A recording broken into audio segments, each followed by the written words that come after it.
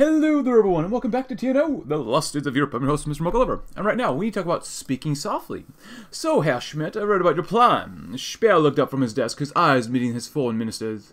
I'd like you to explain it to me more, because frankly, I don't understand why we need to go to this much effort over a place like Poland. Schmidt straightened his tie. It's less about Poland itself and more about the international effects, my big daddy. Speer leaned back in his chair. Elaborate. Well, we could enforce our will through force of arms on the Poles, as we did in the 30s, but the main issue is that internationally, this would threaten our image as a reformist, gentler Reich. The issue with your plan, Herr Schmidt, is that it's going to force us into promises we might not be able to keep. I understand my plan is not perfect, but it is the only way to keep our image safe besides. Negotiations means no bloodsheds, and neither of us want that, do we? Schmidt smiled. No, of course not. I'll give you permission to go ahead. Don't screw this up for me, will you? Speer shuffled in his chair. Schmidt nodded before leaving the room, the hopes of the Reich's new standing resting squarely on his shoulders. We'll see how this goes. Now, I went back in time, as you can tell. It's now August 27th, 1965, and we're doing no exceptions again, which we got last time, but because, this is the only time we can get above 75% regime stability, I decided, you know what, just blow through this one real fast, and once we have it unlocked, we can just move on, and we should be able to get this one done. We got quite a few days left, but we'll see what happens. A couple comments. Someone recommends we use console commands. Someone also says when we play as Goring, don't call your allies in, which we probably won't. And then, yeah, doing this vast political promises thing, someone keeps saying that, don't do it. Well, there's honestly no other way for us to get this done without doing vast political promises. If you know how to do it without using vast political promises, please let me know, because I literally don't know any other way we can do this without using vast political promises. But what I'm going to do right now is I'm going to go through this. We're going to get all the stuff that we did at yesterday's video done. We'll reconvene once we are getting close to Das Schwert des Damocles. But we'll also have to go through other countries first, such as Ukraine, Russia, what was this? Brittany's not in a faction, so probably Brittany, as well as the Caucasus. So I'll see you in just a little bit. Alright everyone, so now a telegram to Warsaw. Now, technically I've already completed it, but we haven't read through this one yet. To begin with, Reichsminister Schmidt has decreed that the Reichsamts des Auswärtigen prepare a telegram that will be sent to the Polish government in Warsaw. Schmidt, seeking to establish diplomatic cordiality between Poland and the GGR, desires to make clear his intention to pursue an earnest diplomatic relationship with his former contemporaries, hoping to spur cordiality and encourage negotiation with the recently liberated, and which will probably do the Germans of the Vistula. We cannot allow, or cannot, and most certainly will not, abandon the few German settlers who have found themselves within the borders of the former general government. Reichsminister Schmidt, seeking to protect the rights of these expatriate German nationals, has concluded that it is best we negotiate with the Polish government, with regard to the matter of these citizens. Indeed, it is hoped that Schmidt's cordiality and charisma should convince the Poles to grant this Germanic minority the same rights and freedoms allotted to the ethnic Polish majority. So right now, we've really got a beeline for more stability. You know, I'll be honest here, like, I've done this, I've reloaded this save, like, at least 25 to 30 times, quite literally, just to make sure that we can get both the Reichsminister's plan, as well as no exceptions done, without using consequence so far, but rinsing out evil. A burst of static filled the screen, before cutting to a man clad in black armor, holding a rifle in one hand and a flag in another. Stepping forward, he raised the flag and showed the old symbol of Germany, planting it in front of his feet. As he did, he took a step back and glanced at the flag, looking at it with curiosity. Then curiosity turned into hostility, which then turned into laughter. Shaking his head, the man merely gripped his rifle with both hands and pointed at the flag, pulling the trigger. Gunfire erupted, and once he stopped, the camera panned back to the pole as the German flag fell in cold, dead silence. A few seconds passed before another flag was lifted in its place. Pure black, with a black sun, Oldenstadt Burgund. The camera panned backwards as cruel laughter echoed again and again. Ruined buildings and city blocks was all that there was to see. Covering the entire span of the camera in smoke and destruction, it continued for almost a dozen seconds. Before the camera switched yet again, this time, it was the clean streets of Germany proper. A young, healthy-looking man, dressed in the colors of the Wehrmacht, was playing with two children, happily ruffling their hair and playing short games with them in the distance. Their parents watched, their faces improving and their smiles bright. As this was going on, a voice began speaking. We must avoid the mistakes of the past that have led to cruelty. Yesterday. Blood filled the streets in Germany today. Peace reigns from our homes to the forests and the mountains. Tomorrow, we shall have an ethical Wehrmacht, one that will be incapable of committing the horrors that Germany was forced to follow in the past. Finally, the soldier bids the parents and the children farewell, and they will amicably part ways. Do your part to make Germany's armed forces a more humane place. And right now, we're doing the great game for Romania. Cool, and we're at 38%, which is not good. We're about done holding a speech as well. I'll get up to around 40%, even though it continues to decay every single time, which really, really sucks. And anything else, we're still doing some stuff over here, so Oh, and there we go. The Germans of the Vistula. And we want to keep an eye for the intelligence agency stuff. The resistance below. Schmidt has managed to carry himself through the negotiations, and now we've gotten ourselves to the point about the Polish resistance. It seems that the Polish Home Army's status is of great concern. There are talks about whether to disarm them or not. Some have suggested that their leaders be put on trial, but we must see how this goes to play out as well. And right now, we've already done the whole awesome thing, so. Zebel is back. And actually, we have the two other options here, which means... this would be really good to do. We literally can't do this one. Oh, maybe I should have waited to do this one. Maybe I should have maybe waited to do that one, maybe.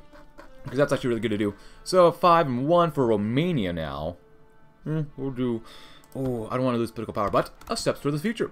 The news passed through the Foreign Ministry's hands quickly. A fast track to 2 offices. Helmut Schmidt and Albert Speer. The message read like a celebration. The Poles had, after much consideration and debate, accepted talks with Schmidt. Together, they wrote. They hoped that Poland and Germany would work together to take Europe into an ascendant future. These talks bring the groundwork to lay such a foundation. Of course, it was all diplomatic flattery for now. Nobody would dare to be brutally honest this early, but it was enough for Germany, and was certainly enough for Schmidt and Speer. And that Big Daddy's office. Albert read the letter with a sigh of relief as he took a drink. Worries danced in his mind. What if they forced the Reichsham? What if Schmidt promised the stars and the sun, but he sidelined them for now? For now, though, things were moving quite along smoothly. Speer had to admit, despite his personal dislike of Schmidt, he got things done. In Schmidt's office, Helmut took the news joyously. He had expected them to accept, but it actually happening gave him an opening. With the cooperation of the Poles, he could help set things right once and for all, and Europe would be one step closer to the light. The hopes of Poland rest uneasy. Now, a lot of the decisions here, the events, will literally lower our regime stability, so I might actually go back and do it once again, reload another save off-screen, do this one first, and then do the stuff with the Poles, just because this is actually really, really good to get. And I might not even do the Austin stuff yet then. We'll see what happens. Resistance below. Followed up with Slaves of the Reich. Foreign Minister Schmidt is making moves to kickstart negotiations regarding the fated Polish slaves living in the Reich. It is in his mind that they must be returned to Poland with all their freedoms restored. This will be an interesting endeavor, which we hope would succeed. We will have to see how this plays out. Alright. We can do that one again, but we're not going to do it right now. Yeah. No thanks. This one literally just gives you +10 and -10, so... what else do we have? Anything down here yet? No, that sucks. But the tension between the two delegations lay thick and heavy in the conference room. Schmidt's eyes nervously dotted across the faces of the Polish negotiators, settling finally on their head. One, Stanislaw Wacławiak. Wacławiak's eyes bored straight into Schmidt's as the clock hit 12 and the meeting officially began. The initial pleasantries soon faded away into a mess of diplomatic jargon as veiled bobs and offers soon flew across the table. Unsurprisingly, it was not long before the first roadblock hit the status of Germans in Poland. The privileges that Germans in Poland held under the general government are unacceptable. We're practically chattel compared to them, second-class citizens in our own nation. We cannot go back to the old days ways of things. Not now, not ever.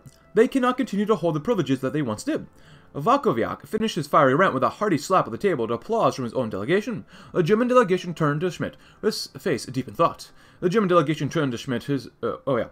partial repeal of the Nuremberg Law, something he'd wanted for years, but something that may finally fall well afoul of Speer's expectations. Besides, removing the rights of Germans for the wants of Poles, a group that much of Germany still considers Untermensch, was undoubtedly a crap show waiting to happen in itself. However, would the Poles accept a deal without his caveat? He sighed before responding, knowing that these words would follow him forever. The Poles deserve rights? Do we believe in that? Keep it the laws. I like the laws, but the Poles deserve rights. And there goes more regime stability. I can't wait to get rid of this. I'll be honest, I'm sick and tired of regime stability. I'm really just sick and tired of it right now. I can't wait to get it done. This stupid modifier, this whole thing is just... It's so incredibly frustrating. I understand it's supposed to be really difficult. It doesn't make sense why it should be easy. But it's so frustrating to even have it, so... resistance below. There we go. We need this one. We definitely have to have that one right now. Oh, I don't want to. Thank you. And we're doing the bugs for research and development. But yeah, I'm sick and tired of this. I really am. But Slaves of the Reich. Followed up with investments for the future. The talks have moved on to the point about the state of Polish economy and the difficulties of housing the people. It appears that the repatriation of slaves would unforgivably push the sorry position of the Poles into an unbearable corner. And it's up to us to see that what we can do about the Polish requesting a fatherland for direct sponsorship. I mean, if I have to do this one, I will, but I don't really want to do it. But the status of the home army. Now, Mr. Vakoviak, on to the next topic, the home army. Schmidt read from his agenda slowly, taking a breath before continuing. As previously agreed, the home army will disarm and disband, assuming these talks go through. This is correct, yes? Of course, the other man replied, straightening his tie as he spoke. Schmidt rolled his eyes as he reached the next point, bracing himself for the explosion. Of course, yes. However, there have been some calls from our more conservative counterparts to prosecute some of these men for, Schmidt could see Vakoviak's face turning red already, and he rated himself for the explosion. Treason and terrorism. Now, Mr. Vakoviak, these men did commit acts of violence against the German garrison. The other man shot to his feet. You're joking, Herr Schmidt. You cannot be serious. You dare calling fighting for freedom terrorism? Do you know how hard it's been to get the home army to even agree to disarm? They'll go ballistic. If you're going to arrest every freedom fighter in Poland, you may as well arrest this entire delegation, because I cannot think of a Polish man who does not fight the Germans. This is unacceptable, Herr Schmidt. Simply unacceptable, he roared, leaning over the table towards the Germans. Schmidt massaged his temples. A headache was coming, and he doubted it would get any better until these talks finished. Terrorism is terrorism. Disarmament shall suffice. Yeah. It's good enough for us. Hey, look. Oh, thank goodness. We got this one. Oh, that feels a little better now. Most definitely. Please give us more stuff. I like to do this one, but we're not that experienced yet. So, ballistic computers. Very good, very good. But yeah, this campaign is not easy. It's just not easy. I hope to God that, I still have turn one. We'll wait a little bit for this one. That the conservative side is much easier, because I'll be honest, I want something easier than this right now. All this reloading and resaving and just frustrations that you get with doing this, it is what it is, but, civies and infrastructure, not millies. Those cost more. We have enough millies for now. Nothing down there. And anything up here? 8. There it's 6. Good to keep an eye on everything here. Slaves of the Reich. Investments for the future. And pinning the blame. The Polish have requested us to reconsider the Nuremberg laws. They wish for more rights to be afforded to them. This is where trouble comes in. Hostile reactionaries and the conservative allies have come forward with the protests, and Schmidt is still trying to stay on top of this. We must do something about it before the lid comes off in the negotiations. The status should pull slavery. We both understand that the Führer's policy on slavery is one of his dismantlement. Is that right? Vakoviak spoke first this time, his voice having noticeably softened in the last hour or so. The attention at the table again once turned to him, including Schmidt's gaze. Yes, that would be true, Schmidt responded, his eyes narrowing, a hint of Vakoviak's game beginning to form in his mind. Another bombshell. Schmidt's intuition was true. And these freed slaves would be repatriated to their home nations, yes? Mr. W's gaze boiled into Schmidt, who grew increasingly sure of where this conversation was being taken. He prepared a response in his head. This would be another headache to add to the pile. Yes, that's the plan, Schmidt responded, stealing his voice. Thousands of Poles will find themselves in German shackles today, Herr Schmidt, with years left before the freedom. Surely, as part of these talks, it is possible to speed their freedom, is it not? Vakoviak's eyes never left Schmidt's eyes as he tried to think of a diplomatic response to this one. Repatriation is a complicated business, especially when combined with... It is a yes or no question, Herr Schmidt. Schmidt, of course, slumped a little in his chair. This was never going to end, was it? We need to stay realistic about repatriation. Push for quicker Polish repatriation. Stay realistic. I like that one, but the Poles will strongly approve. And we do get another hit to stability, but the reformist cause does benefit, and we lose some political power, but we have to do that one, so it's totally fine. And actually, how's the Zolvaron? We can't even focus on the Zolvaron at all. Like, this is so bad. But honestly, not looking too bad. We did get Hungary with us, too. And we'll get Poland probably as well, so. Oh, and... Oh, yeah, we did have Ruthenia. White Ruthenia. Belarus. Whatever you guys call it. It's all Eastern European to me. There's still 6, so investments for the future. Pinning the blame. Followed up with... Das Königsberger Abkommen. All the talks have come to an end, and only time will tell whether the Poles will agree to sign a treaty with their foreign minister at the end, or the city of Königsberg. I love that city. Let us hope good things come out of this, should this succeed. This will be a historical monument in the reconciliation of relations between our people and the Poles. And do we have another one? Please tell me we have another one, because we're going to get hit again with our stability. God, bad word. That's so much BB. Oh my gosh. The Polish budget. Before this conference wraps up, Herr Schmidt, we have about one more topic to discuss. Vakoviak carefully pressed forth with his last topic on his paper. Catching Schmidt as he was about to rise from his seat, Schmidt froze for a second, his face momentarily betraying the stress this conference had put on him, before he sat back down and gestured for Vakoviak to continue. Besides the infrastructure built for Poland to become the Reich's logistical hub, Poland as a whole was neglected by the Reich. Our infrastructure in most places fails, and our utilities are on the brink of failing. Our roads are dotted with holes and cracks. We're on the brink of disaster, Herr Schmidt. The Reich's coffers are certainly not empty. Perhaps we can send some funds to our new government in order to allow us to rebuild. I promise you such funds would be spent on infrastructure alone and nothing more. Schmidt took a deep breath in and out. Of course they were going for the wallet of the Reich now. As if they already hadn't aimed daggers at the rest of the Reich's institutions. Schmidt wasn't opposed to it himself. He just knew it would maximize the amount of angry paperwork he'd had to sort through in the next month or two. Thoughts of a raging Speer clouded his mind. How many decisions had he already made for the Fuhrer? How many of them had been or directly against his wishes? In any case, it was a last decision to make, and they would all shake hands and retire to their hotel rooms. Schmidt could only hope that his decisions would be acceptable to the Polish government. Otherwise, this was going to be quite messy for everyone involved. Grant them the money? There is no point. There is no point. I can already tell that whenever we get these next countries done, we're going to need so much more regime stability. I can't wait to get this one over. I'll be honest. It's too frustrating to do, to try to go as fully liberal as possible. Oh my goodness. Oh, bad words. Just so many bad words. Are you guys doing anything yet? No, if they don't do anything, we're kind of okay then. But pinning the blame. And Königsberg. What a shame. What happened to that city? Are they? 6 Elko. I'm just waiting for this one to pop up again. And another event. Status of the Nuremberg laws. Oh, there goes more stability. The emperor of the conference was in sight, and Schmidt, for one, couldn't wait for it. He had known that his decisions would cause a storm of anger somewhere, no matter what he had said, but he couldn't help but feel like this was going to be especially bad. His eyes, which had begun to glaze over the endless conversation, snapped back to attention when they saw Wachowiak rise from his feet, or Wachowiak, whatever, rise from his seat. Now I understand we already have touched on the topic of the Nuremberg laws. Oh Christ, Schmidt thought. If there was something to fill his desk with angry letters, it was the Nuremberg laws, but we've only spoken of the excessive privilege that Germans held in Poland. What we have not discussed is Polish rights, specifically how limited they are. As the dude went through the list of limits on the Poles, Schmidt's thoughts turned inwards. Once again, here was an opportunity to strike another blow at something he had hated since the day he joined this job. The Nuremberg laws, an outdated weight on the ankle of Germany, one that needed to be cut off in any other case. He would not hesitate in cutting another slice of the laws, but now? The laws were the main legal guideline for Germany's treatment of Poles. Such a massive change would definitely be bigger, or something Speer would like to know about, and that was what was holding Schmidt back. He did not know Speer's position on the issue, and despite how much he disliked the man personally, Speer was the one who controlled his job. To go against him too much might just lead to his dismissal, something Schmidt couldn't allow to happen. So, Herr Schmidt, I ask you, Wachowiak finished with a flourish, leveling an accusatory finger at Schmidt's head. Is the Reich truly as reformist as it claims? Will you throw off the shackles that bind Poland? Tone down the laws? This is too much to... This is a bit too much. Let's be real. This is a bit too much to ask. You know, a bit too much. Okay, there we go. Oh.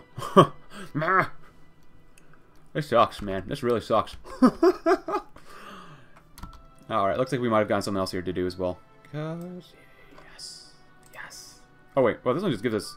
Well, weekly stability, which is nice. We have a lot of stability. And gives us 5% more regime stability, which we're going to need. We made it. At least for the Poles for now. And? There's nothing else we could do. What? Ah, the treaty signed. That's going to cost us a lot of regime stability. So, TV crews roared a crowd of the conference room. Reporters crammed themselves in every nook and cranny of the building, and the flash of cameras rattled like machine guns. Schmidt did his best not to blink at the barrage. The last thing he needed on top of the inevitable storm he was going to catch was an unflattering image of him smearing across the front pages of every newspaper in Germany. To his right, Wachowiak sat and smiled, looking quite pleased with himself. Schmidt couldn't blame him. He was going to go home a hero, having taken on the German giant and wrangled a deal that Poland could get behind out of it. Schmidt was less enthused himself. He would be going home to a storm of conservative anger and most likely at least 1 or 2 tense meetings with Speer. Speer, hadn't said anything about the terms yet, but some of them would certainly be enough to make him tear what remained out of his hair. And yet, at the end of the day, Schmidt was proud of himself. He not only succeeded in the task, but he advanced his cause. Germany was on the cusp of entering a new golden age, and with Schmidt's help, he would make sure it would happen. With the treaty signed, who knew what could happen with the rest of Eastern Europe? Perhaps soon enough, Germany could truly be first among equals in their eyes, not just a colonial overlord. And so, Wachowiak put the pen to paper and signed his name on the treaty. Schmidt's expression turned into a small grin as he put his ink on his own. The new golden age is almost here.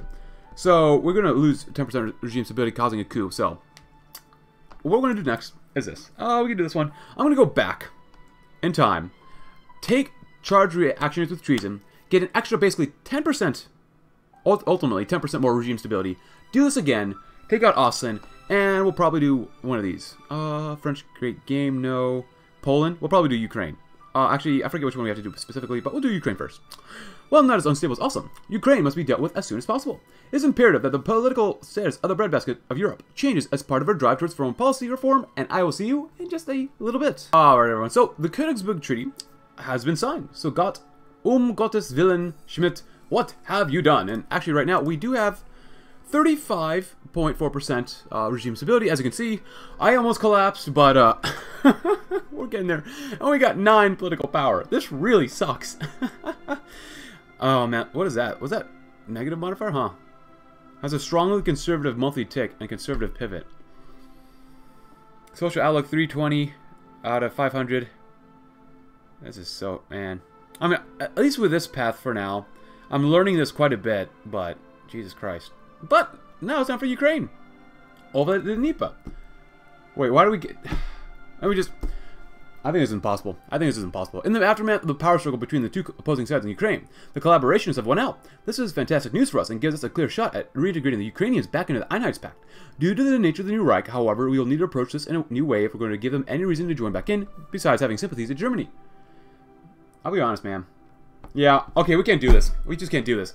This needs to be... I understand that this reformist stuff shouldn't be easy. It should not be easy at all. But there's literally nothing we can do. There's literally nothing we can do if we want to get this one. I mean, my God. How much time do I have to waste off screen to get this stuff all done? Why? The administrative issue. We've had 2 options at hand. One to please the reformists, the other to please the conservatives. The first option is to empower Volodymyr Kubilevich and his committee, who has shown a clear interest in independent Ukraine. This will be a stable regime with the people, but unpopular with our party. The other option is to reshuffle the cabinet and install a military junta, which would please the conservative clique in the NSDAP at the cost of significant political stability in Ukraine. The choice is ours. Not really. We don't have a choice, because we're just not given enough stability. We're literally not given enough stability. We're only at 35%. There's nothing literally that we can do. This is pissing me off. I'm sorry, but this is really starting to piss me off. After everything that we've done so far, this is ridiculous. Absolutely ridiculous. But Leonhard Weidenmann sat across from the long table staring down at Volodymyr Kubilevich, already having discussed with each other for the past 30 minutes. He was flanked by 2 other German diplomats while Mr. K sat with merely a guard beside him. Weidenmann spoke first, a smooth tongue and smoother expression. Mr. Kubilevich, he began speaking in German to Ukrainian. As you know, you are collaborators of the GGR, and as you know, we've recently had a shift in administration. Most importantly, as it stands, we are at a precipice. Can you tell us why the Rada should be kept? Kubilevich nodded. Of course, the reasoning is simple. If you wish to keep the population content with your rule, you must give them a semblance of democracy. Besides that, a civilian administration will be less of a burden on the Reich and will have long-term positive effects on the popular perception of Ukraine remaining in the Einheitspact. Spoken like a true collaborator, Weidenmann noted. The German nodded. I believe that should bring our negotiations to a close, Mr. Kubilevich. Or how do we pronounce the name, whatever. The Reich will make its choice now, and the effects shall realize themselves in a few weeks' time. I assume you wish to know the discussions? Kubilevich naturally nodded. I just don't know what to say. I don't know what to say. I know this is supposed to be difficult. I said this before, but there's nothing we can do. There's literally nothing we can do. So, basically, the devs made it impossible. I don't like that about the devs, then. If they literally make it impossible for you to get 50% to get over here, I don't like that. I really don't like that. I apologize. I really do apologize, but I'm at my end here. I've done this for at least like an hour and a half off screen, trying to do this fairly, but the devs made it so you can't do it fairly at all. Why? Why? I mean, look at this. Why? This pisses me off to no end. I'm sorry, but this is ridiculous. Galicia's loyal sons. There's no need for a Rada. The Ukrainian people do not need a guided democracy. They will only listen to the Reich as we install a military junta. The NSDAP will appreciate this move, though the citizens of Ukraine will not. We will launch a propaganda campaign during the process of reintegration about the division Galician to show the people that loyalty to the Reich will pay off in due time. They only need to bend the knee. That pisses me off. I'm sorry, but this pisses me off to no end. Seriously, Speer needs a rework. I'll be honest. This needs just a little bit of tweaking. A little bit more tweaking. So it's possible to actually get this done. Because right now, it is impossible to do this. Like, Amur was hard. In the beginning stages, Amur was hard. Doing LBJ and doing all the Great Society, I did that fair and square as well. That was not easy, but it was manageable. This stuff, you can't do it. You literally can't do it. And several people told me already in the comments and on my Discord server. Other people had to cheat. And they like that I'm not trying to cheat, but my God, there's nothing you can do. There's literally nothing you can do. Since they're at 9, let's wait. They might do something else here that might screw them up, but this pisses me off to no end. This really pisses me off. Then doing everything else was for a waste. If we go full reformers, we can't do it. Die provisorische Regierung. We can no longer follow the old model of the Reichskommissariats. It must be reformed, and depending on what we have chosen, it will either be light reforms to curb the worst effects from before, or more experimental freedom to the Ukrainian people. Whatever the matter is, the fate of the breadbasket of Europe will be determined here and now, as the opening pages of a new provisional government begin to be written. Yeah, I'm sorry, but I've tried my best. I've literally tried my best here. And I can tell you that the devs do not want you to go full reformers. You have to cheat. You just have to cheat. So incredibly stupid.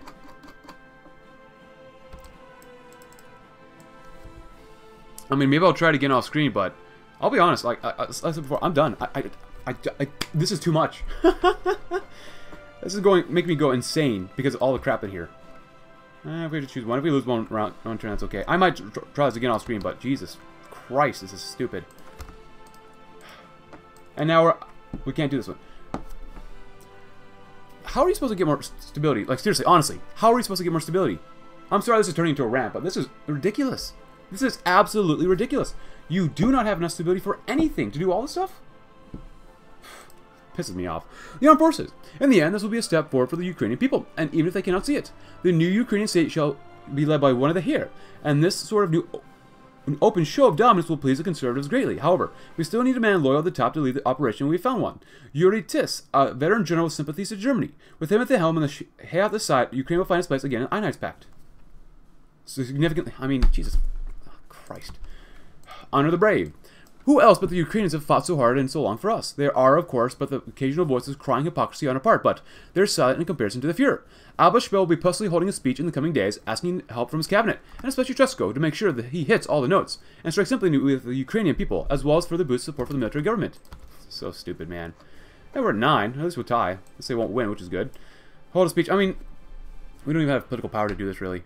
I could keep doing this again and again and again and again. It's just, and let's look at this stuff. The heart of Russia. Actually, the Caucasus is better to do. In the swirling dark fog of the Caucasus lies our most disconnected and mysterious Reichskommissariat. As a key producer of oil, this territory must be completely stabilized if it is to continue serving the interests of the Reich. And let me guess, it's going to cost even more regime stability.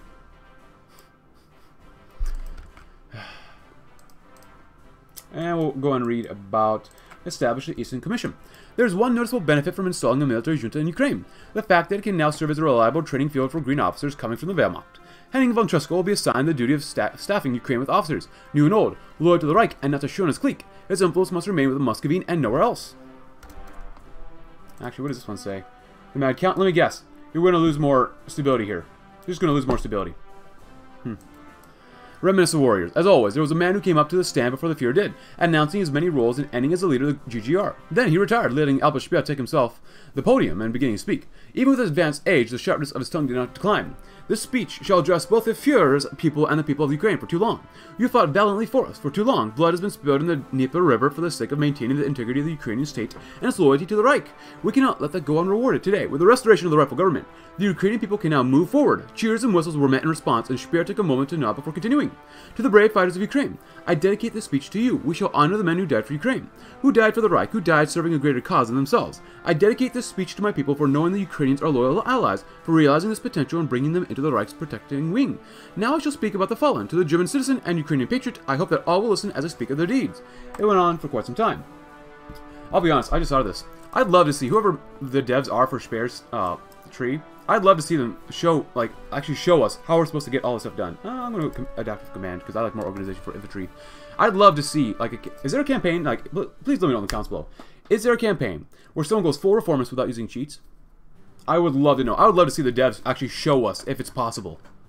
Because this is pissing me off. I spent so much time with this already.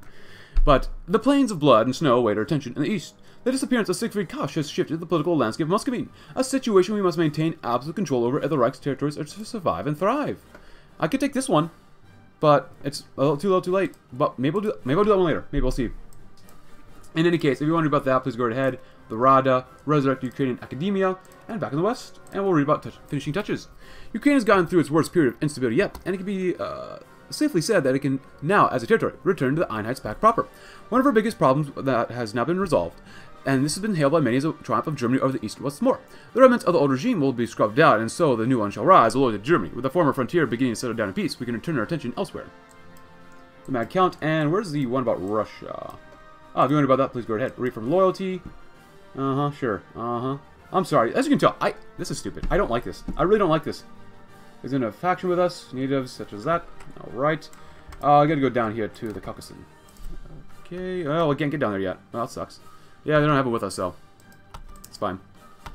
But yeah, I would love to see a guide. I would love to see someone from the dev team actually doing this. And maybe they can do it because they obviously created it, but... Oh, what is this? 64%? That's not too bad, but... I really don't want to do any operations unless we have like a 75% chance. What is this? Oh, yeah, that's the one there. Yes, yes, yes. Anything else? Yeah, but this is insane. It's just insane. As a Führer, Speer just doesn't have any political power. I mean, yeah, we get like 2 a day, but it's obviously not enough, or at least getting regime stability. We'll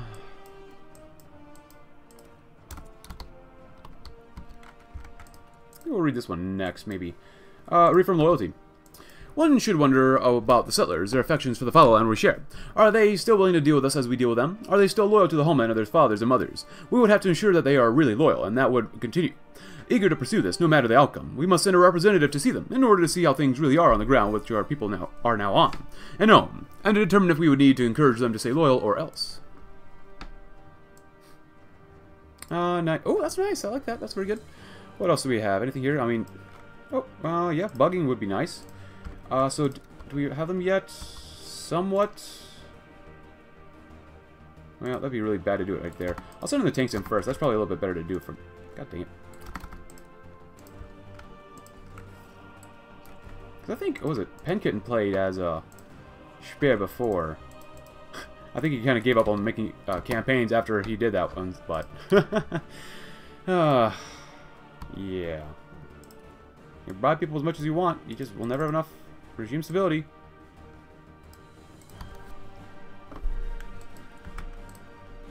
I think I'll definitely go back, though. I think I'm going to go back. Reaffirm loyalty. And... yeah, vast political promises. I'll probably do that one, too. The Mad Count. Josias has crowned himself king of all Caucasia, and this will not be tolerated. Our Reich has not come to life to see this sort of betrayal. We will not let this stand for too long, and we shall not bow down to a king. Let our great German fatherland sort out this mad king's illusions and make the right path of Caucasia. Absolutely. And what else? Arrival in the German settler state. The northbound train delivered a journey that, although mildly uncomfortable and thoroughly frigid, was historic and truly felt antiquated as the snowy Russian countryside came into view through the train's windows. And within one small compartment, the bustling and rocking of the powerful locomotive hardly shook the work Walter Victoro had prepared.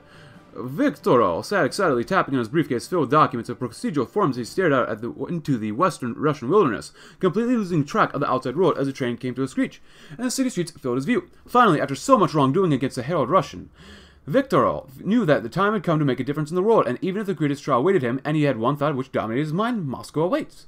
However, as Viktorov exited the train, accompanied by a group of German guardsmen straight from Germany, the full force of the trial would strike as he looked around the train station. Everywhere, men and women and children, all with bright, beautiful blue eyes, and adorned with flowing golden hair.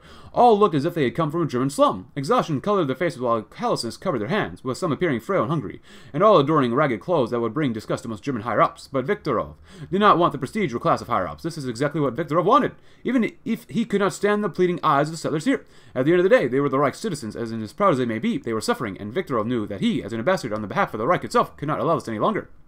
As the snow landed atop his cap, the toy of a young child bounced across the street in front of the capital, nearly prompting a guard to strike the child, were it not for Viktorov's intervention, handing the child his toy from the next to Viktorov's feet. The diplomat said a few simple words to the boy. Do not be afraid. Things will change here soon. As they looked onwards to the Capitol building of the Reichskommissariat Muscovine, as the recent clashings of Germans and Russians flooded his mind, we can do good work here. I don't mind the synthetic oil. Synthetic oil is always nice to have. 9 and 12, very good, very good. Oh, and now it's 0 and 8. Well, that's not good. I don't want to spend any, I want to spend as least political power as possible. Construction speed goes down. That could be worse. 2 to 4, 3 to 4. I don't want to spend PP yet. I don't mind hurting construction speed. 90. Jesus Christ. That's so much. But, you know what? Screw it. At this point, I'm kind of defeated at this point in the campaign. I'm just really just defeated at this. Let's see if we can go in if at all possible. We need to call all of our allies in. Helping Akin. With a report from a man on the ground, we know that Akin needs cash injections to get their economy back on track. Quite a lot of it. Our people in the East have always needed our support since the days after the Second World War was won by their might in Europe and Africa. And now that our civil wars come to an end, they still need our support. The war which we have fought against those did not want to pursue a better future for Germany, which has made us unable to continue that support for some time. Now we do have time, and we must make use of it. We should start preparing new deliveries of goods and resources, which they will need to rebuild their homes and communities. Just as we have done for our fatherland, let us make sure that they can do for the same. Nothing really down there yet, so research would be good to do. That's fine. Expertise is 100%. Civilian stuff, infrastructure, yes, not too bad. And not much else, so we need to call all of our allies in. There we go. Let's go in. Maybe just let the tanks and motorized do it. I think they'll be okay with us killing them off like this. Yeah, I think I'm going to go back. I'm going to try it. I will try to go back and kill my patients with this again. Report 1. Classification. Auswärtiges. Our arrival at the train station within Moscow occurred at 0730, with full preparations made in regards to handling the situation with the Reichskommissariat Muscovine. Improvements regarding the stability of the transportation systems between the Reich and the Reichskommissariat could potentially be looked into, however. If anything, the difficulty presented in the transportation systems is a small look into the situation within Muscovine. Politically, the situation within the area appears stable enough to not withdraw supply efforts towards the settlers of the area, nor do any reports indicate a collapse of the Reich's influence within the areas around Moscow. However, living standards have fallen dramatically for the Aryan settlers within the RKs as well as native Russians. Outbreaks of conflict between the native populaces and the settlers arriving from Germany proper has caused considerable detriment for the German settlements, and Russians within the area have suffered as well despite the advancements made within the area. In this regard, although living conditions have plummeted for all parties within Muscovine and the surrounding Russian nation-state, the populace has espoused a supreme loyalty towards the Reich itself, and in an effort to support the German and Russian within the area. The developing situation is taken with the greatest priority for a diplomatic envoy. Thus, actions towards the advancement of Operation Great White will begin with immediate implementation within the interactions between the Reichskommissar Kasch's successor, native leadership within the party, or within the newly established state for the Russians outside of Reichskommissar Muscovine, and then the diplomatic envoy you've assigned me to, and the transportation to the capital of the nation-state of the Russians will be arranged to aid our mutual efforts through a hopeful admittance into the Einheitspact. To the glory of the Reich, Vata Victoro. The Führer will be pleased. Well, at least someone's pleased here. Followed up helping our kin, showing our commitment.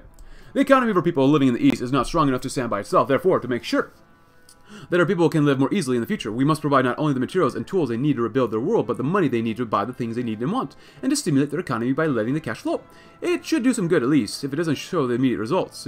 We must hope that it would in the future, but to make it to that kind of goal, cash would have to be injected into the East regularly until such time that they have no longer need of it.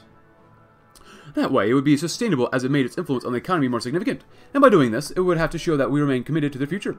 And in return for that, they better show their gratuity in some way. Very good, very good. They can't really beat us, which is good. Oh, alright, and showing a commitment. Steep cost, so be it. Back to the pact. We must celebrate the results of our efforts for the fatherland. Our settlers remain loyal to the Reich, and as they remain loyal, we improved their economy, and made better their lives out in the East. In times, perhaps, they would enjoy the same blessings we have in the fatherland. For now, however, it was time to invite them back into the pact. We have already dealt with the rest, and though such support did not come free, all they would have to do is obey some of our requests, and so long as they went along with them, they would be free to do any other thing that was impermissible. We've chosen Alexis von Rohen, together with Otto Rehmer, to go to the settlers, and there they would manage the new government. Things were becoming much better, for now at least. Well, at least for the settlers. My mental state is just collapsing right now, so I guess we can do that one again eventually, but yeah, no, I'd love to see the devs do this. I would love to see them do this perfectly one time through.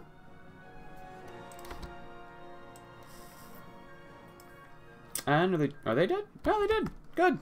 Very good. Now it's probably going to hurt our regime stability again, isn't it? Nothing here yet.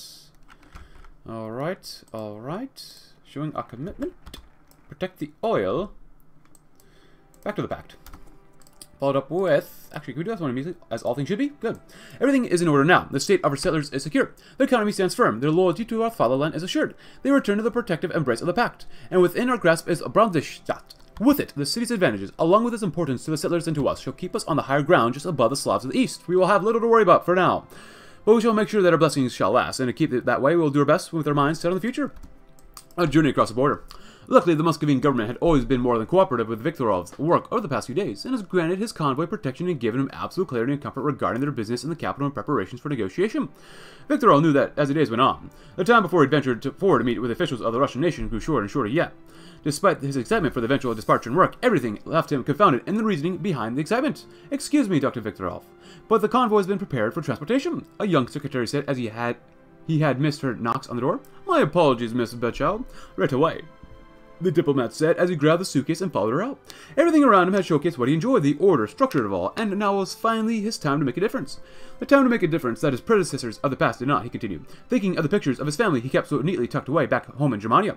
The carvings of the beautiful little box delighted Viktorov, in contrast with the contents, as he saw capturings of the times of a Russian family working its hardest to get through the wall set up by the German forces.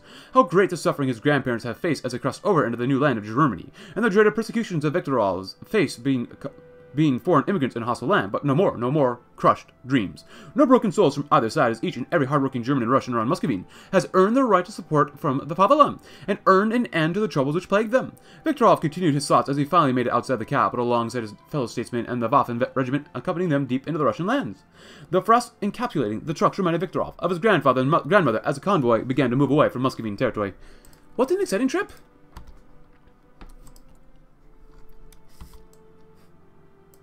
Yeah, we can do that. Why not? Who cares at this point, right? Who cares? Who cares? Why not?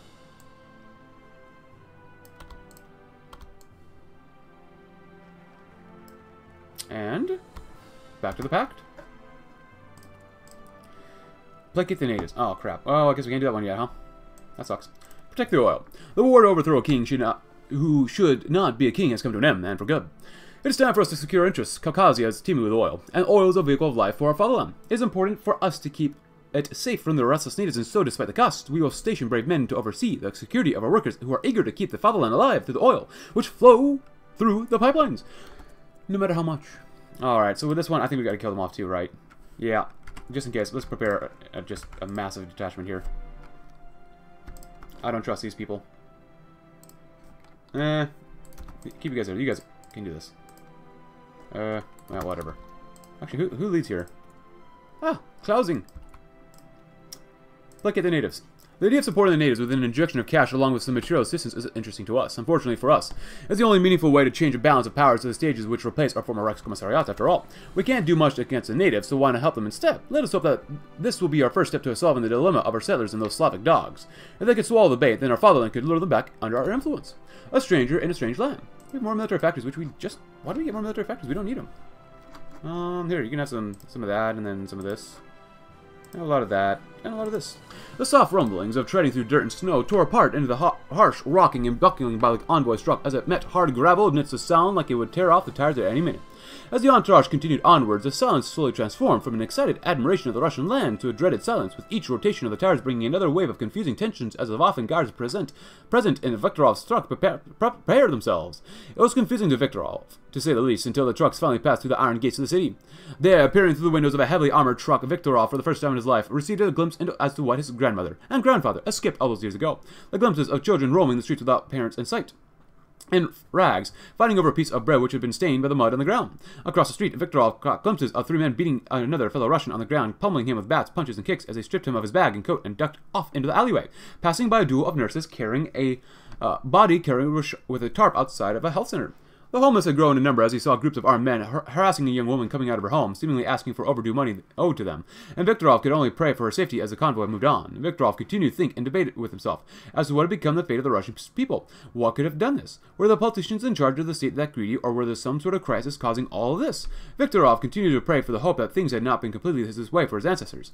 As the motorcade came to a halt outside the Capitol building, Viktorov continued to dust himself off and grab his briefcase as his eyes locked onto a peculiar light. A little girl, no older than 7, grabbed at the chain-link fence as she continued to stare the Germans inside. She looked thinly and only had dirty rags on, yet her brown eyes glimmered in the snow, reminding Viktorov of the daughter he always wanted. That was until a little boy began to chase her for the bread in his hands. In her hands. I hope we can help these people too. 95. Jesus Christ. The devs just hate you when you do this, but... Well, okay, well, to each according to their blood. Alright, the natives will require more help to get their pitiful country back into working order. Oh, look at that. Kubishek. We will be more than happy to provide them with such aid. But seriously, I would, you know what I would like to see? I would really like to see the devs like trying out different paths that they came up with and putting it on YouTube or something. Stream it. Like, I think that'd be really cool. Like, show them like, oh, this is how you do things, how you do other stuff. And maybe not even just like TNO, like Old World Blues. Maybe that'd be kind of cool. Or just other mods. We'll try it, I guess. 6 and 8, huh? I don't mind spending army XP. We need at least 4. Ah, screw it. Let's spend some PP. Who cares about PP right now anymore, right? Wipe away the debt. The Slavs are taking the bait, eagerly pulling themselves towards it. The more they receive aid from a great fatherland, the more they depended on it, and the more they owed us for it. Now they've reached their breaking point. They will soon come to us for negotiations. We must seize a chance to exploit it. When their representatives come to the table to meet us, we must take an offer they cannot help but accept. For us to wipe away the debt they have, they must grant us Brauchstadt. They would have to think about it, as all men do when presented with offers, and like all men, they will have to enjoy what we give them in exchange for what they have to give up. Oh dear, it appears the natives have racked up quite a debt to the Reich. Sadly, we aren't in the mood to give them slack. They can wipe away their debt with Brauchstadt and some new leadership, to boot. Cool. And a farewell. Alright, I do this up here. Thank you. And, okay. Surely there must be something you can do to stop this Oberlander. An indignant Schorner pressed the president of the Reichstag, who was becoming rather dissatisfied with the conversation. You have the party's ear, the Reich's ear. If you call this injustice what it is, an injustice, then they will listen to you. He slammed his fist against the table, clearly an expression of outrage. They will be forced to listen to you if they do not want the Reich's populace in arms. If you think that this is in any way my business, you are wrong, Herr Schorner. Oberlander carefully ran his hand over the top part of the table that Schorner had hit, trying to be sure that he had not left a mark in it. The table had been a gift from his mother, and he did not want it ruined by a late night visit from his ranting madman. What sort of outrage would I invoke, informing the people that a military official had received a new assignment? And what would the outrage of the people of the Reichstag accomplish against our Führer's directives? Schorner regarded the doctor with a look of undisguised disgust, flavored with the desperation of a starving man begging for scraps. Oberlander, do you not see what Speer is doing? He is ridding himself of every last competent and pure-minded member of the administration.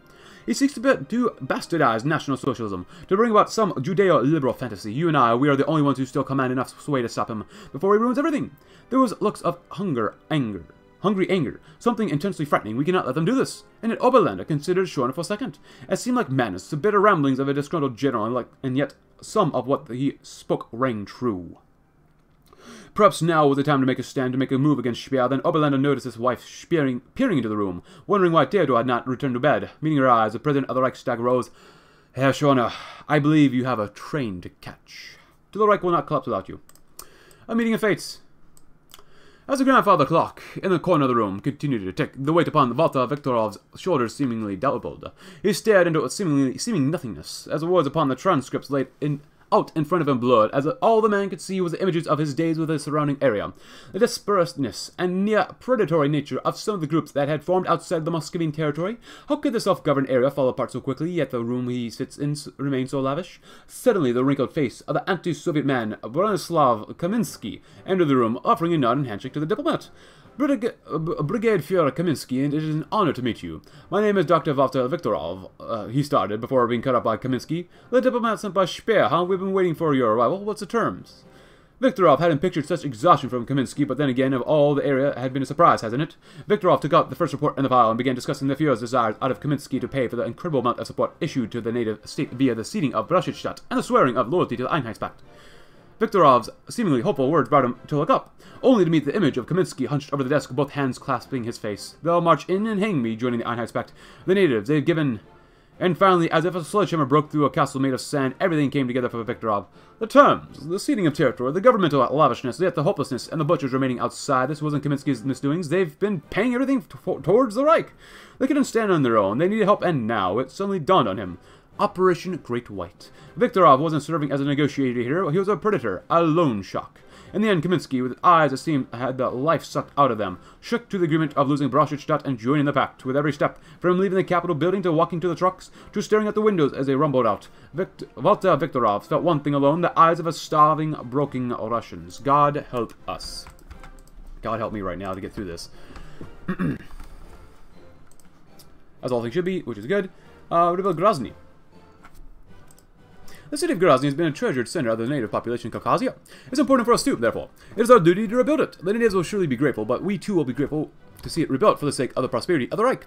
It would be a great deal of expense, but resurrecting the city should pay for it. The exile, he cracked his gloved knuckles with a grunt, glaring out over the snowy plains as the setting sun burned the sky with its orange hue. A war was coming. He could sense it. Those Slavic scum across the borders of Militär Bezirk Russland were unifying, preparing themselves for an invasion of Germany and the destruction of the Aryan race. Until that time came, the Feldmarschall would have to contend with grimy Russian partisans in the cities and wilderness. That was why he was here after all. Feldmarschall Ferdinand Schorner and his brave allies were conveniently carted off to the snowy crap hole by the busting of the magnanimous Führer, where they would serve the Reich by protecting the Eastern Front from whatever insane faction managed to unite Russia. Schorner plucked the cigarette out of his mouth and spat out onto the snow. He didn't know whether to be furious or flattered at being granted such an exile. Then as the vipers that was Germany could never have prepared him for the disgusting Mittelmeer Bezirk, where the German and Slav practically skipped through Muscovine hand in hand. What was the point of hunting down terrorists, training troops, and securing the eastern border if such degeneracy was allowed in the cities? The Feldmarschall shook his head and took another puff. It was only a matter of time before miscegenation was legalized in this territory. Mittelmeer Bezirk Russland deserved new leadership. Someone with the strength and courage of Schorner, with the loyalty and obedience of Reimer, and with the determination displayed by the Milters clique. And as for the leadership of the Reich, Schorner smirked bitterly to himself and threw his cigarette into the snow where it hissed back at him. He stomped on it with his jackboot and set off towards his men. Great things come to those who wait, which is actually something my dad told me the other day. Just saying. But anyways, 8 and 10. Well, at least Russland's looking pretty darn awesome, I'll be honest. Run. Very, very nice. My apologies. My cat wants to be let out of the room finally. My apologies. Actually, I was surprised Binky wanted to be in this room for as long as he was. Oh boy. We're looking pretty darn good. Hopefully we get it, and we'll win there. Yeah, but I guess now that time has passed, Germany returns. Lebensraum is ours once more, which is great. Calm down a little bit, but still pissed off. As all things should be. We should be pissed off. God dang it. But seriously, I want to see the devs do this. I would love to see the devs do this. Assist Caucasia. Why not? We cannot leave this land alone to reorganize and to reform itself alone. It would wither like a flower in the desert. Let us make sure that our fatherland gives it the support it needs to get back on its feet. Though this shall bring a great load upon the shoulders of our economy, it will be worth it, as a region holds great promise for the future of the Reich.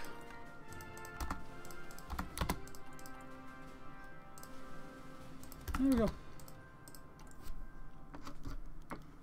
Oh, propaganda campaign ended. Oh boy, we don't have enough political power for this yet. Because we have the budget. Money is no problem. Political power? That's a huge problem. But now we have enough.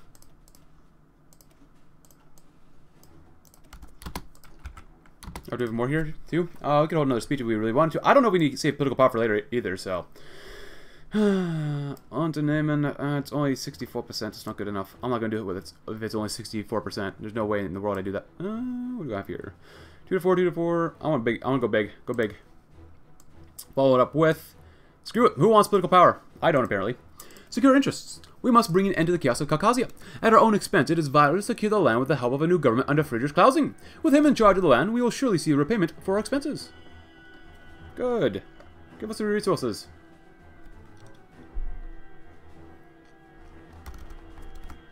And hopefully another event. Anything else here? Alright, no, it doesn't look like it. And the Reconstruction Committee. Oh, now it pops up. After so much expense and after so much time, Caucasia is coming alive again. Although this has been close to the hearts of those who have done their duty for the fatherland, it is time for us to start letting go. Therefore, a committee of men shall be established to take the reins from us, in time, with a trust placed in our arms. There will be prosperity to enjoy for the future of the Reich and Caucasia. Great. A simple matter of time. Speer glanced up from his work as Erhard walked into his office with the little ceremony, not even pretending to offer the customary salute and greeting as he fell into one of the chairs in front of the Führer's desk. In his hands was an overstuffed manila folder, filled to the brim with what was doubtlessly more paperwork that would do to his headache no favors. He slid the folder across the table, disturbing the many forms and memos that Speer had been reading before the economist had really walked in.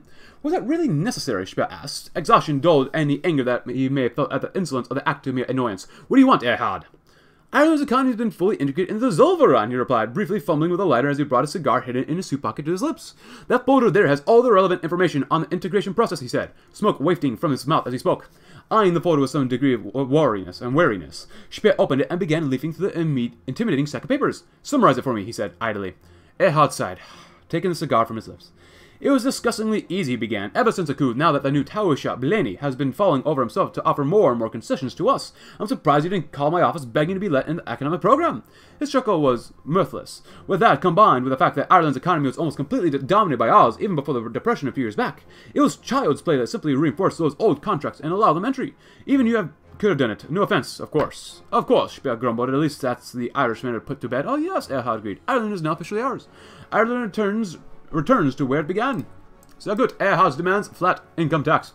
Smoke had long displaced any clear air in the room, despite the cracked windows. The meeting had overshot its expected length by over an hour, and Erhard showed no signs of stopping the torrent of figures that somehow poured from the mouth. While he chewed a cigar, even those with more of a head for figures had begun to tune out. Speer's eyes glanced towards the seats, others seated at the table. The various hangers-ons were frantically flicking through the papers, trying to keep up. Kiesinger was doing his best to appear interested, but Albert recognized the glassy look in his eye. Reichsminister Schmidt was making his own way through the tome Erhard had provided, tilting his head and nodding at some paragraph incomprehensible to human eyes. The Führer redirected his attention back to the economist as he seemed to be coming to the end of some point. Tax exemptions and exemptions abolished, tax deductions reduced drastically, and the implementation of a true fixed-rate income tax. Speer's eyebrows raised at the sentence. You know well as I do that our industry relies on those tax breaks, Friedrich. The Reichswerke reinvested half of what they saved on new equipment this year. How much are you proposing for this tax? Reichskommissar Erhard took another drag of his cigar, worked out about his mouth, and exhaled through the table. 40%. At that slumped neck straightened and eyes refocused, Speer coughed, and not because of that smoke. That's ridiculous, he settled on, unable to think of a better word. AG Farben alone would have my head. They've been paying less than 20 since the war. Friedrich didn't appear ruffled, just inhaled more smoke. Ridiculous it may seem, mein Führer, but I can assure you that is quite sound. The people have been holding the burden of taxation for decades. Regressive tax policies may have expanded industries, but they have become bloated. Forcing the industrial conglomerates to pay what they owe while allowing the people to spend more will force a new equilibrium, one they will appreciate far more than those fat slaving dudes at Farben did. The Führer once again took stock of the room. Schmidt's eyes had brightened and his nods turned from the paper to Speer. General Feldmarschall von Treschow looked skeptical but kept his thoughts to himself. Deputy Führer Kiesinger leaned over to Schmidt, hoping to glean some information. Political reform is not possible without economic reform. The Reich's industries depend on the money. Erhard is a very stubborn man. Reform. Hey, 10. Beautiful. Yeah, we'll definitely do that one. I swear to God, man, this campaign, this is one of the campaigns, like, that has frustrated me to no end, man. Even Heydrich, both Heydriches were frustrating, but they're so easy compared to this. Erhard's demands flat tax income. Telephone for you, mein Führer. Speer glanced up, ready to deliver a rebuke at being interrupted mid-sentence before he realized he'd been expecting this call. There were few others who could demand a conversation with the Führer in this manner. He sighed and gestured for the phone. The minister sat about the table looking variously confused and intrigued. Save for Erhard, he simply leaned forward in his chair. The Führer held a receiver to his ear. Speaking. Mein Führer, the voice drawled, barely pronouncing the honorific before turning to business. I'm sure these new tax rates haven't escaped your attention. They must be corrected at once. AG Farben may have been the biggest name on Herr Ab's business card, but it will certainly be pressed for space. Close to 50 of the Reich's largest businesses boasted him on their board of directors. Few could others speak to Speer so brusquely. The Führer looked down at the tax papers that decorated the table at this very moment. He wasn't remotely surprised they had leaked, considering the magnitude of AG Farben's influence. Hermann, you called an ideal time. Not a hint of sarcasm showed on his face, though a hint of smirk tugged at Erhard's lips. We are going through the plans, and your input will be appreciated. Well, then you can sweep them off your desk. You know darn well what these tax breaks do for us, and you can be sure everyone in my phone book will know what they're doing, where they're going by the end of the day. The phone went dead. Reichsminister Erhard chuckled. It seemed like he didn't need to know what Obst had said. If I may, mein Führer, I don't think it necessary to respond. The opinion of a man like him is not something you need to worry about. He has too much dirt.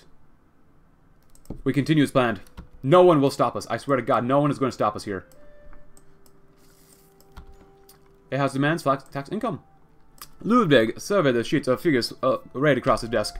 His domain. The incomes and expenditures of every Gau, Reichsgau, and Reichsland in black and white. He had directed his ministry to spend the last week gathering his data. Gauleiters did not appreciate intrusion into their affairs, preferring to think of themselves more as lords just to be left to their own. Once gathered, it was just as monumental a task to sort through, but for the knowledge he gained, he would pay any price. The Führer proved more easily moved than he had expected. Perhaps he was sincere after all. One does not ignore the richest man in the Reich on a whim. The numbers in line, while there had been a short-term income drop, it had been more than made up for by the sudden and vast flow of currency between the hands of the Reich citizens. 1 mark was not 1 mark, but many, holding value for every transaction it is used in, and taking the money out of the pockets of men like him and Joseph Abs was a good deed in itself. They could complain, but if things kept going this way, their oligopolies would be on the way out. We didn't even have to go to Bismarck. We didn't have to go Bismarck. Cool. Finally. Right? Oh, well, once this one's done, too. Yeah, I think off screen, I'm going to go back and do this. I don't care. I'm going to bust my head open doing this. I don't care what happens. It really...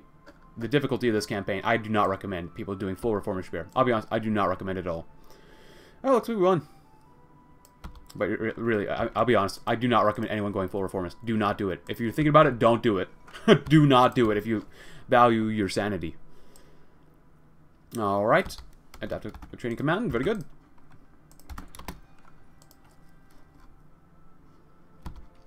Yep, 105 political power. Well, we're almost there too. Almost. I don't know, at this point, I mean, my enthusiasm for this campaign has like been at least cut in half for this, so... But let's see what happens when we get to 500 out of 500. Oh, and who's over here, actually? Ural military district, Sverdlovsk, that's not good. Siberia, those guys. And, okay, so we did that one. Now what? A sword over the swastika. Speer felt a chill run down his spine as he read the R&D report on underground movements in the Reich. Are you certain this is Ackergalen? He asked our R&D head. Some of these groups, I'm sure the Gestapo weeded them out, root and stem, 30 years ago. I'm positive, mein Führer. It's likely that many junior members of such organizations were beneath the Gestapo's notice at the time. I wouldn't be surprised if they kept to their beliefs in secret all these years. I trust you, Herr Galen, but this just seems beyond belief. Look at... He paused for a moment, eyebrows rising. Anti-fascistische Aktion? No, that's really... Hitler spared no expense in rooting out every known communist in Germany. You're telling me they survived all this time? Galen shook his head. No way, my Führer. I believe this to be a copycat organization. We saw fine banned literature in the hands of dissident cells. I wouldn't be surprised if some more radical members of the student movement had turned to Bolshevism for some insane reason. He almost spat the sentence out, not even bothering to hide his open disgust at such treason. Speer continued scanning the list, then his breath caught, as his eyes did on the final name list. Reichsbanner Schwarz-Rot-Gold. Speer didn't recognize the name straight away, but something about it seemed, of course, the SPD paramilitary, with its fluttering tricolor and bizarre mixture of military men and well-groomed politicians. Attached to the organization's brief was a name, which for reasons well within Speer's understanding rattled him to the core. Spartacus! Speer looked up at Galen, horrified comprehension dawning on his face. He knew his history well enough to understand. Do you mean to say that we've yet to determine the significance of that moniker, mein Führer? It could be misdirection, however, yes. It is possible that means exactly what it implies. One could have heard a pin drop on the Führer's office. Speer sputtered. But we're trying to... I know, mein Führer, interrupted Galen, grim-faced yet inscrutable. But our best efforts may not have been enough. They will come, and they will be in millions. Oh, I mean, it looks nice that we got everything done here. What a speech. I don't want to do that one. I just don't. Let's see. Anything up here? No. Anything down here? We gotta wait a few more days, perhaps? I'll be honest, this is just a mess of a campaign, man. Just a mess. Recruit? Come on. Recruit. 1, 2. Oh, 13 guys. A dinner with the giants. Gentlemen, a toast. Glasses clinked together as Erhard let out a chuckle. Then, from the group of 5, it was the most powerful Wehrwirtschaftsführer, Hermann Josef Abel, who spoke. Say then, Herr Erhard, he began, cutting into his finely made steak. The tide turned strongly, doesn't it? In just a few short years, we've gone from an old Führer to something fresh and exciting. Another Friedrich Flick, the Wehrwirtschaftsführer of Daimler-Benz, shot him a glance. But Abs merely ignored it. Oh, Erhard began, downing a shot glass. I agree.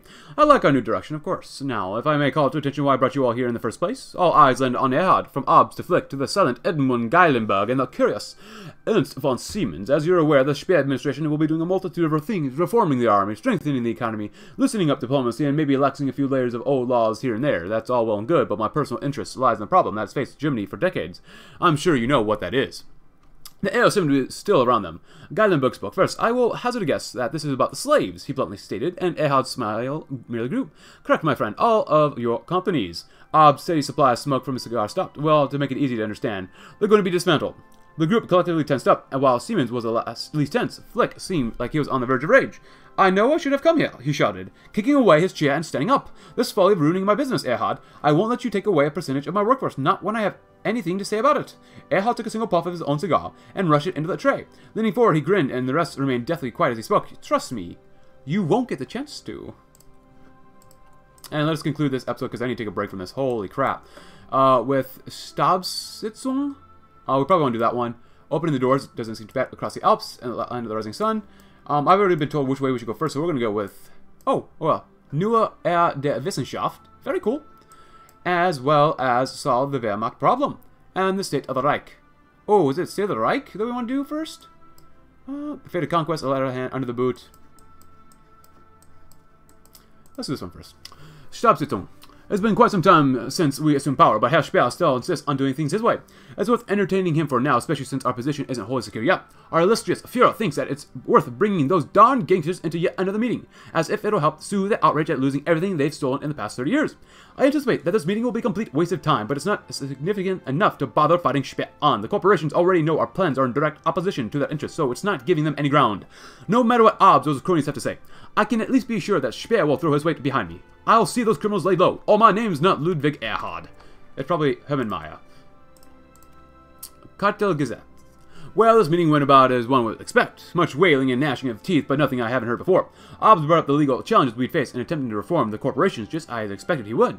I'm not sure the Führer would have actually taken that into consideration. It's a good thing he wasn't facing the vultures alone. The world's truly run mad when men of the 20th century will declare a legal challenge against the abolition of slavery.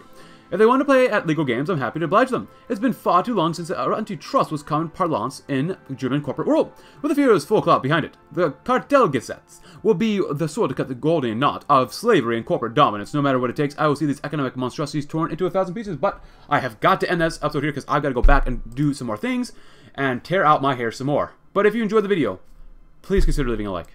It does help me out. Subscribe if you're new.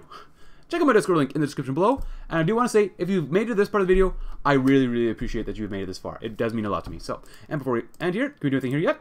Yes, we can. But I hope you have a great, tremendous rest of your day.